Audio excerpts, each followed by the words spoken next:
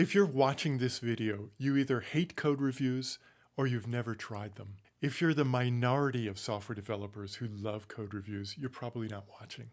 So let's figure out how to make them better.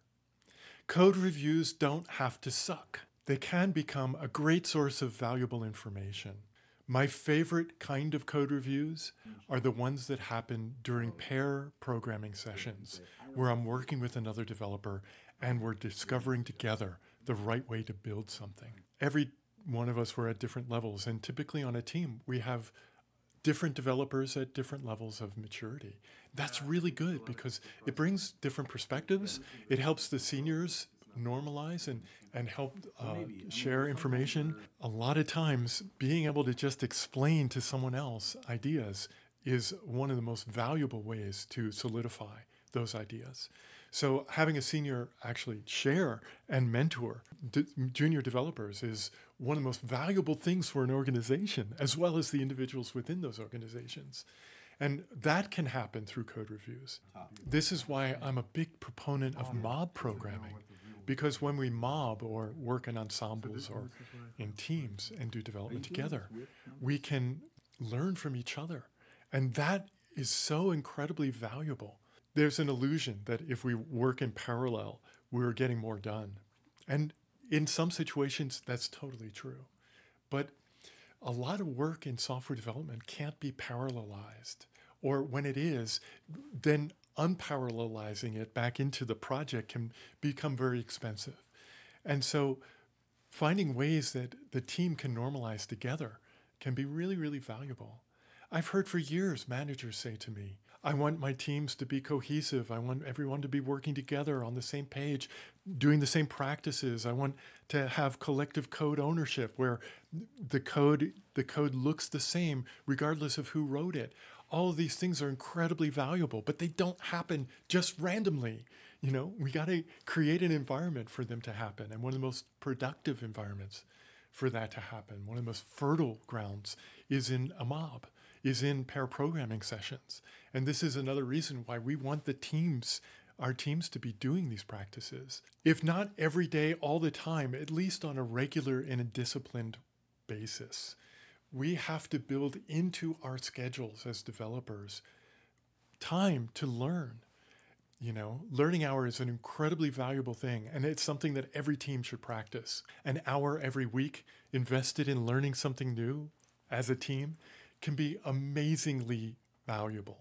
The reason that the top teams in the world do this is that their managers recognize that they're much more productive because of this, you know. And an hour, my goodness, that's just 1/40th of your work week, right? You couldn't invest that to learn something new, you know?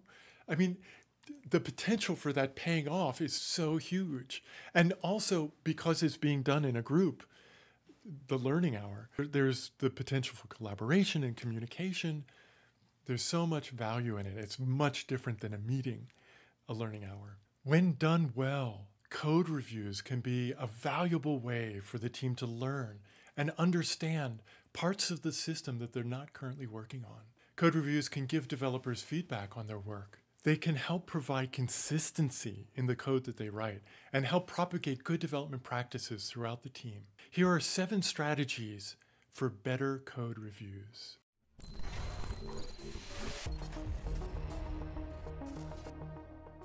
Hello world, I'm David Scott Bernstein. Number 1, do code reviews regularly. Code reviews are such an important practice that they should be done on a regular basis, usually at the end of an iteration or sprint, or whenever there's new code to be checked into the system. Developers should expect all their code to be reviewed by at least one other developer, and likewise expect that they will be reviewing code from other developers themselves. It's a good practice because it's the way we can learn from each other. And it's also a great opportunity to learn how to give feedback in the right way. This is something that, ironically, we haven't been taught. And these are incredibly important skills when we're doing code reviews, especially listening, being able to hear, because a lot of times we're not so clear on what we're doing until after we've done it. And so the developer who is reviewing their own code in a lot of ways, gets to see their code from a new perspective for the first time in a code review as they're walking through it. So recognize that. It'll happen to you when you're walking through code for others, and give people the space to discover what they're really doing when they're walking you through their code. Number 2, invite everyone. Code reviews can be fun and empowering.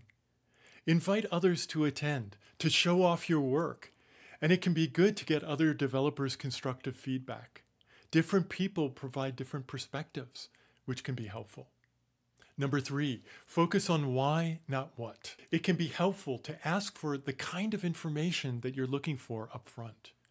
Usually, going into the reasons choices were made can be helpful for getting people to understand your approach. I like to think about code reviews as a way of looking at the philosophy behind the design. And this is much more valuable in a code review than arguing about where we put curly brackets. Helping others see why you chose a particular approach and not just what you did can be really valuable in a code review. The purpose of code reviews is to help us learn from each other.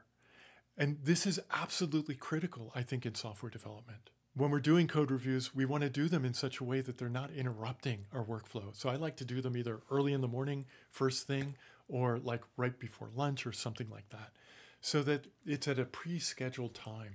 Number 4, keep things clear. Sometimes things that seem clear to us is not clear to other people. If people can't understand what your code is doing without reading your comments, it's probably time to refactor. Using intention-revealing names is every bit as important as designing the algorithms. If an algorithm is complex, break it up across multiple lines with intermediate results so that it's understandable and that you can verify each intermediate step. This makes the code much easier to understand and much more straightforward to debug if needed. Machine cycles are cheap. Rather waste machine cycles than your mental cycles. Number 5, discuss design trade-offs. Help people understand the trade-offs that you made so that they can better understand your design choices. Sometimes you have to pay the price in one area to gain value in several other areas. Local optimization only has value if it also optimizes the whole process. If it only moves a bottleneck somewhere else, then it may not be worth doing. Look for ways of making code easier to work with by injecting dependencies and creating well-defined interfaces. Number 6, point out what worked. Feedback is an important part of code reviews, but many developers have trouble giving or getting feedback. It can be helpful to start with what worked.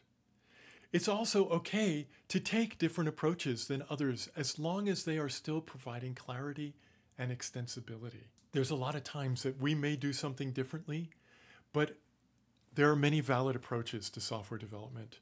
And just because we may have done something differently doesn't mean that it's necessarily better. As long as it gets the job done and provides some level of extensibility, then it's good enough. There are many ways to solve the same problem, and just because it may not be the way you would have solved the problem doesn't necessarily mean that it's wrong. Number 7, share aesthetics. Adopting collective code ownership means that teams agree on common standards and practices for developing software. The coding standards document should be the code itself. It should be impossible to tell who wrote the code just by looking at the code.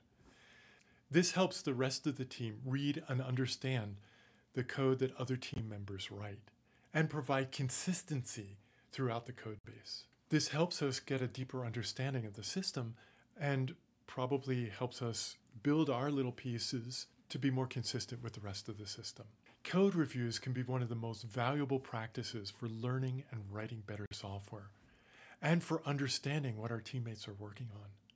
Don't waste time on minor issues like formatting and instead focus on why particular design approaches were taken. This helps others gain a deeper understanding of the code being reviewed and makes code reviews more valuable and more fun. For more insights and strategies, check out my next video. Until then, happy coding.